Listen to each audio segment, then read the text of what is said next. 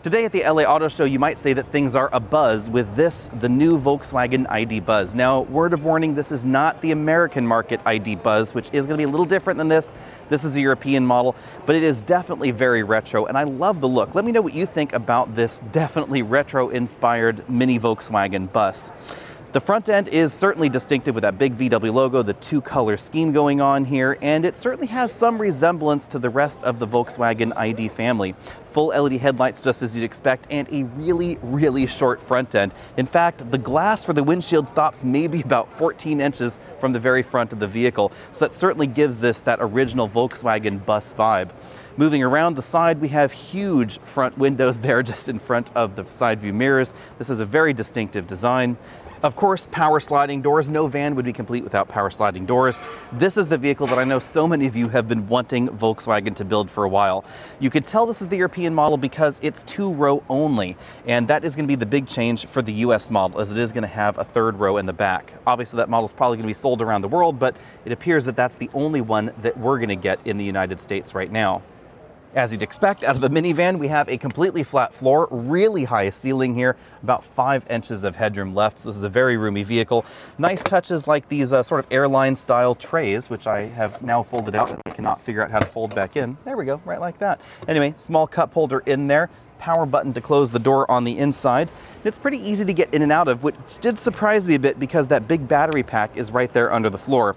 Moving all the way around to the rear, we find the charge door right there. Well designed so that way it does not hit the door. The charger is at an angle, so even though that doesn't open all the way, the charger will still slot right in there. Full LED taillights as we move around to the back. If we open up this power hatch, it is absolutely enormous. I am certainly getting original Volkswagen bus vibes with the size of this hatch. And one of the best features here is this enormous cargo opening. You could definitely fit much larger things back here than in a wide variety of minivans in America right now. You can see we have these fold-up storage dividers going on here. So there's one there, and then there's one in front of this. This gives you 2 tiers of storage under here, so you can put all of your knickknacks away, use it as a divider. You can also unscrew them and take them out so that way you have access to one very large storage area.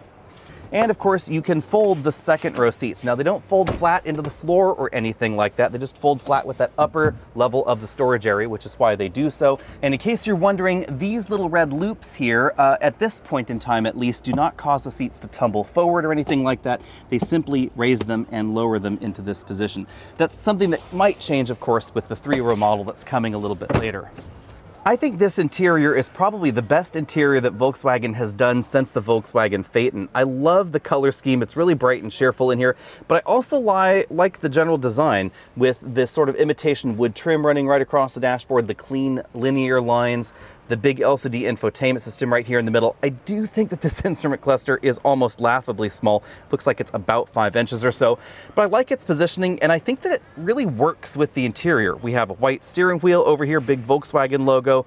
The shifter's on the steering column, which really frees up a lot of interior space. Speaking of interior space, we have a storage cubby there for your smartphone on that side, 2 USB charge-only ports, big air vents there, lots of storage going down the center console. You can fold those up, and then you can see that flat floor there.